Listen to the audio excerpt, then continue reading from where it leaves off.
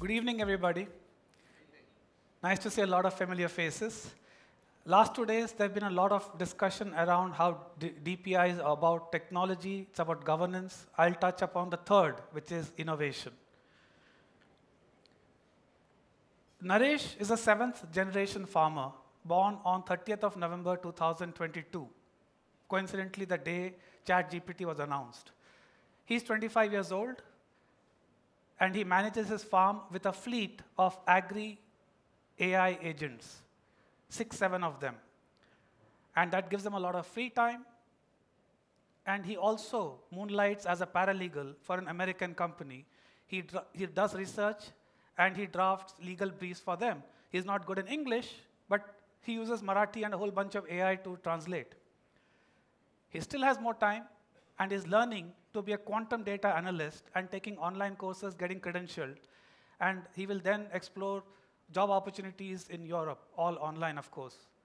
So is Naresh a farmer, a quantum data analyst, a paralegal? Is this science fiction? That's one story you heard.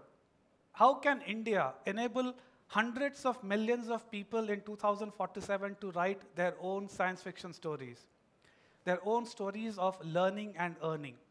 That is what excites us. In education, India's complexity means these numbers stare at us. Language, administrative diversity, so many teachers. And therefore, there is no one-size-fits-all solution. There is no silver bullet. And as was discussed yesterday, when you have something as complex as education, the more complex the issue, the more DPI fits the bill. And that's what happened in India. Diksha, one of the earliest DPIs in India, by the way, the DI in Diksha stands for Digital Infrastructure for Knowledge Sharing. It was born 2017, Ministry of Education, and as you can see in 6 odd years, it has achieved tremendous usage, billions of minutes of learning. It has achieved tremendous reach among teachers, among children. It has a wide diversity of content and also in so many languages. No one institution, government agency, or even a private organization could have done this. How did this happen? I'll give you 2 simple examples. The core principles used here are leverage what exists. We have a whole lot of textbooks. Use the textbooks to bridge the world of the physical with the digital. A very simple idea, but imagined at the scale and diversity of India.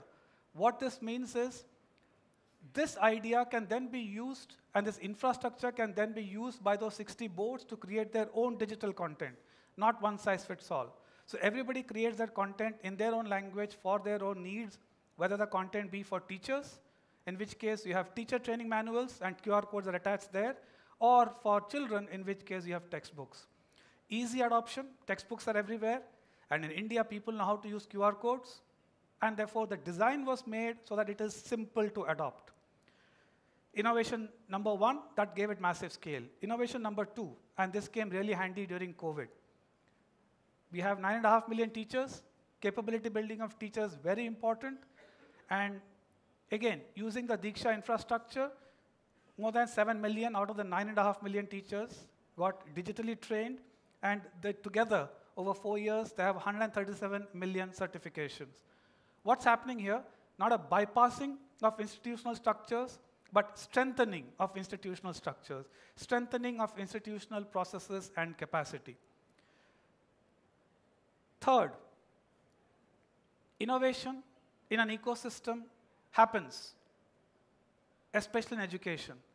So what Diksha did was enable the large existing ecosystem at a local level of NGOs who are providing local context, who are contributing and also leveraging this to partner at a district level to hold the same training program. It's not a one-size-fits-all training.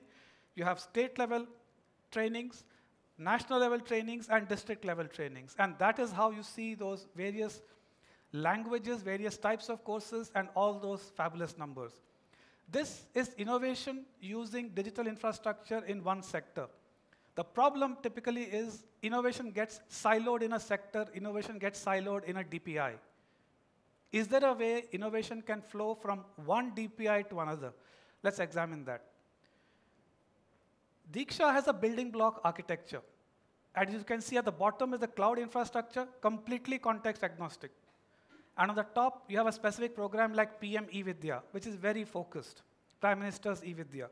And then you have the institutional processes and people, you have the various specific solutions, a QR code solution, a capacity building solution, an assessment solution, and then you have the platform layer.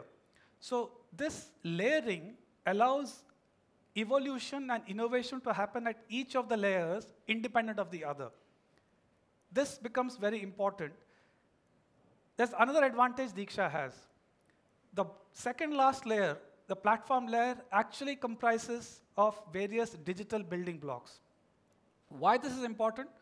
Just like in a car, if there's a better tire, you can swap out the tire and get in the improved tire. The building blocks evolve every year. And especially in the case of Diksha, which has Sunbird building blocks, there are 5 AI building blocks already here. So every year as the technology improves, the building blocks are getting improved, more blocks are being added. Now, this is not a new or a complicated idea. This is how civilizationally we have solved for large and complex problems. If somebody has innovated on a brick, everybody need not innovate. You just take that brick and build your own house with it. No two houses look alike, but they all use the same underlying building blocks like bricks and cement and steel, etc. And innovation in one can easily flow across. So the idea of building blocks where an innovation in one building block can be taken by others needs a few other things. What are those? The idea that if you see this example, there is Diksha and there is iGot. Each of these take from the central building blocks. It's the open source building blocks. EkStep Foundation initially created it, but now there's a community building it. Each of these programs decide what building blocks they want. They take what exists from Sunbird, they build more. So iGot took some and built its own. Likewise, the other lifelong learning programs. This is how innovation is flowing across boundaries. Why is this important? Each DPI has strategic autonomy, whether they are in India or they are abroad, whether they're in education or medical learning or lifelong learning for farmers. All of these are happening in India. And this innovation flowing across needs that strategic autonomy for each of the players. Let's examine iGot. iGot, which is part of Mission Karmayogi, is all about lifelong learning for government personnel. Around 33 million Government of India personnel.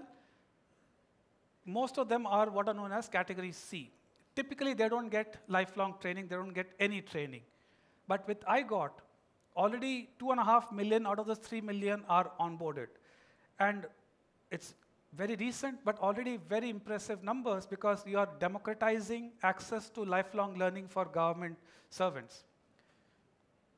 But their needs are different. If teacher capacity building had its own needs, for government, Mission Karmayogi, iGot, their needs are very specific. What do they mean by capacity building? So they can't just take what Diksha has, so they take the building blocks and build on top of that.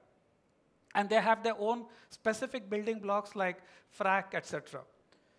So this combination of I need my autonomy, but I don't want to build from scratch is what we were discussing about yesterday.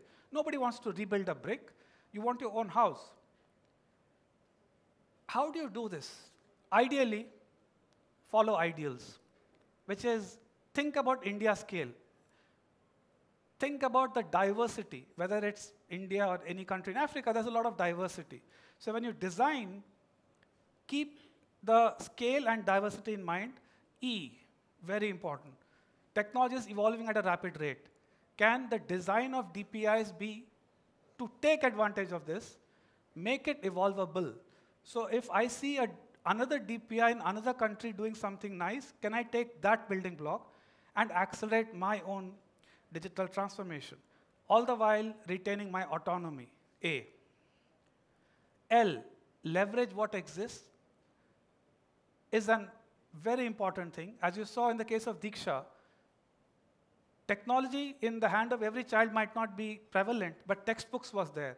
Can that be leveraged and made easier to adopt? Make it very simple to adopt, that is S. Now these ideals are not just ideal, neither are they theory. This is emerging from more than a decade of building DPIs, and therefore they result in very detailed set of 20 actionable principles, one of which, top right, is, as you can see, powered by building blocks. So as Nandan said yesterday, this is a bit of an art, this is a bit of a science, this is a lot of skill and a lot of learning by doing. Why this is important, even more so going forward, just like electricity connected us in a grid, internet connected us in a grid, AI is on its way to becoming a grid of sorts. By the time Naresh of 2047 is there, we will be living in a new grid. That is what will make AI a general purpose technology. In such a world, innovation will flow across boundaries.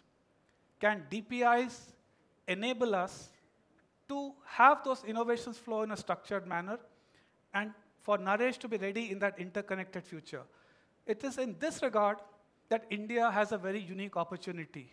Our progress over the last 10+ years has been keeping people at the center, leveraging technology, especially through DPIs, and the focus has been on transforming India, which we are celebrating.